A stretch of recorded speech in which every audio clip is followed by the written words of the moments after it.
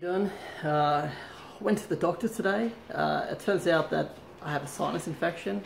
So if I've been sounding stuffy or blocked up or looking a little bit puffy in the face during these videos, it's because of that. Not for any other reason. But one thing I did want to say, because I guess talk all things varied, a little bit business, a little bit about how we feel. But I guess none of it really matters if you don't have your health.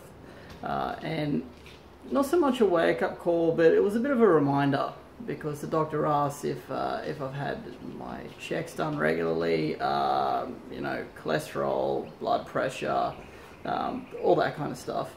And to be honest, I haven't been to the doctor in 7 or 8 years. So I thought, hitting 37 now is probably a good time to do it. And you know, it got me thinking about a quote by Lee Strasberg that goes along the lines of good health is the most important thing, more important than success, more important than money, and more important than power. And you know, I really believe in that quote, and I hope if you're watching my videos, it's just a reminder that you know, above all else, no matter what we're pursuing out there, that that without our health, we don't really have anything. So get out there and get your cholesterol checked.